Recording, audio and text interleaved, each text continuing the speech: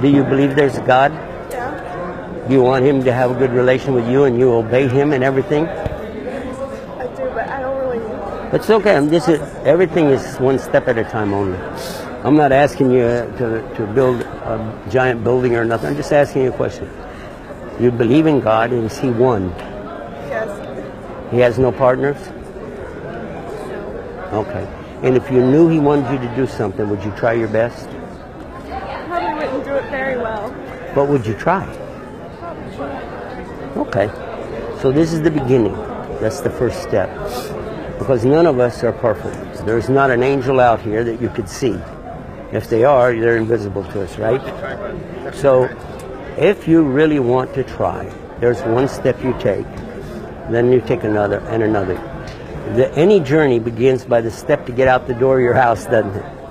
Even if you said, I'm going to take a train, on a plane, on a car, but still you had to take the first step out of the house. The first step you take is always the biggest, because once you do that, you're committed, you're ready. You know, I took that first step, I'm going. Here, look at my foot, it moved. There are two simple steps. And if you listen carefully, you'll understand why. The first step is to admit there really is God. He's one. He created me. Well, regardless of how messed up my life is, that's another story. But there is God. There is God, and I believe that. Okay. And the second thing is, I want to do things the way he wants me to do it. Again, regardless of how I find myself, still I want in my heart to have my good relation with him. If I can say that, I'm ready. Those two steps are very, very important. In Arabic, they're like this. Ashhadu la ilaha illallah, ashhadu Muhammad Rasulullah. The word Muhammad is in there. Why? Because if I find anything from Muhammad that's authentic, he really said it or taught it, I'm going to try to do that, because he said he's a brother to Jesus and a brother to Abraham, meaning what? In their prophethood. And he's not going to tell me to do something illogical or crazy or get a tattoo in the middle of my forehead or something like that. It's just logical things that help me and help the people around me. So based on that, I'm going to try my best. Now, I used to preach Christianity. And when I came into Islam, there were a lot of things I said, I don't know if I can deal with that. I don't know if I can deal with that. But the brothers would tell me, look, everything is one step at a time. One step at a time. And the first step is simple. You just repeat after me. I swear there is no God to worship except my one God, Allah.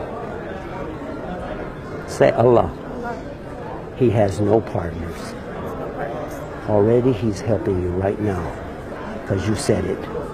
And he knows it. It was in your heart all along. Now the next part. And I swear that Muhammad is his messenger. Jesus is his messenger. Abraham, David, Suleiman, Adam were all messengers of God. And I want to do my best. That's it. It was easy, wasn't it? Now we'll do the Arabic. And this is going to hit you hard now because it has so much meaning. Even the prophets, when they heard it, would go down to the ground sometime. Ashhadu. You better hold on to her. You got her?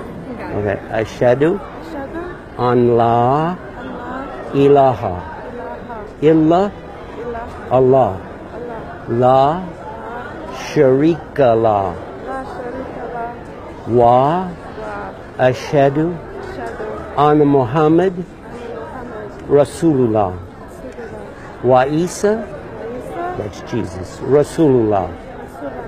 There you are. Now, what happened to you right here, you just got forgiven for every mistake since the minute you were born until now. All you got is good deeds. No bad deeds. Everything's clean between you and him. No matter what the people think, between you and your Creator, you're good to go. And anything you ask him now is direct connect.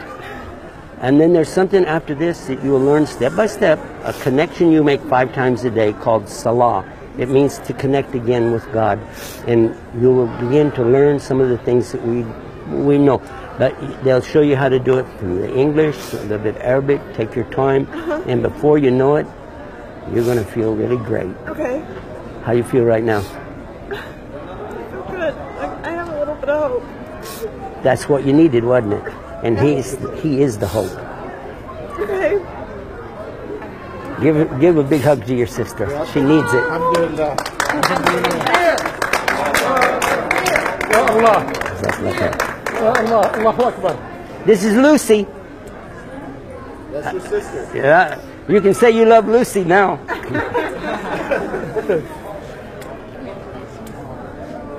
Congratulations.